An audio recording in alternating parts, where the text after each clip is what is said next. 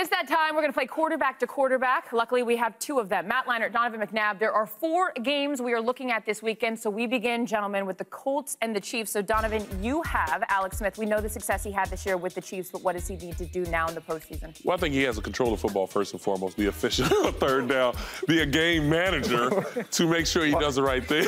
Why are you It's okay, Matt. It's okay. But in that first game they played against the Indianapolis Colts, he turned the football over once. They ran the football very well with Jamal Charles, but he's going to have to do a much better job on third down, and that means continuing to move the chains and find themselves in position to win the game. Playing against the Indianapolis Colts, he was outplayed by Andrew Luck, and I think when you play solid defense, you run the football, good things can happen. Andrew Luck gets the luxury of playing at home. What does he need to do? He needs to be kept upright. With Justin Houston and Tomahawk back, the Chiefs' defense is finally healthy. So I think it's going to be huge for the Colts' offensive line to protect Andrew Luck. If Andrew Luck has time, he'll be able to pick this defense apart like he did in the last game. Rely on T.Y. Hilton, who's become a pretty big-time receiver for them. Donald Brown, I think, is going to be an X factor in this game. And the home field advantage is huge. They need to find a run game this weekend. A little late for that. I'm Probably should have thought about Better that. late than never. All right, so Saturday night will be a cold one in Philly for the Saints and the Eagles. Drew Brees, Nick Foles. So, Matt, I want to start with you. Drew Brees, they've lost 3 of their last 5 games in the regular season. We know how good Drew Brees is, but in the cold, in Philly, what does he have to do? The first thing when you're an opposing quarterback is you want to take the home crowd out of the game. You know this. We both know this as a quarterback. So I think what the Saints need to do in Drew Brees is start fast, move the chains, score points early to take this home field, to take the home crowd out of the game. If they can't do that, it's going to be a long night for Drew Brees and the Saints offense. Obviously, Drew Brees is great. He's a Hall of Famer, but he's at his best when he's able to go to the line of scrimmage, to audible, to call different plays. They package plays, and if he can evaluate a defense without it being crazy and hectic, they got a good shot. You've been there before. It's been crazy and hectic. What does Nick Foles need to do at home?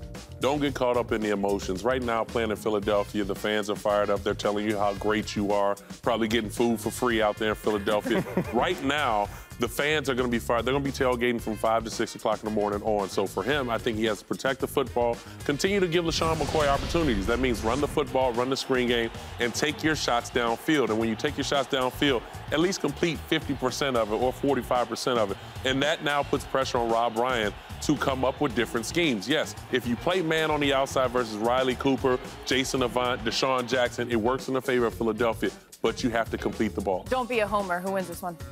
Well, I can't be a homer, so I'm going to say Philadelphia because they haven't lost a first-round playoff game in Philadelphia since a couple years ago. That was their fault. We'll move on. Sunday, Chargers, Bengals, Phillip Rivers, Andy Dalton.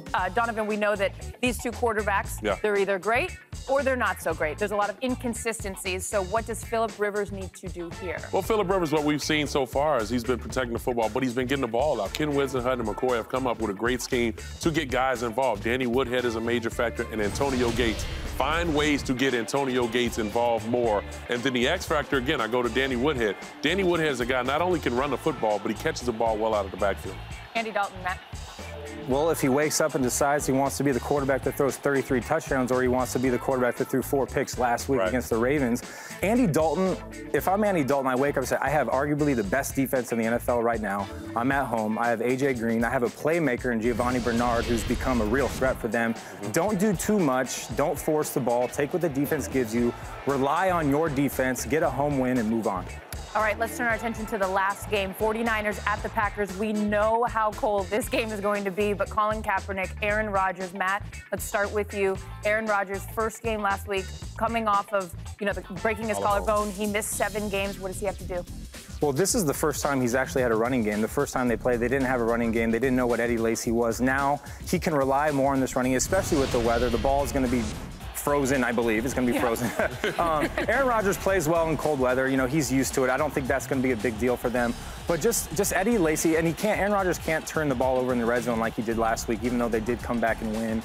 So I think Aaron Rodgers, the experience, and they got a battle against the Niners, man. They got some revenge to go.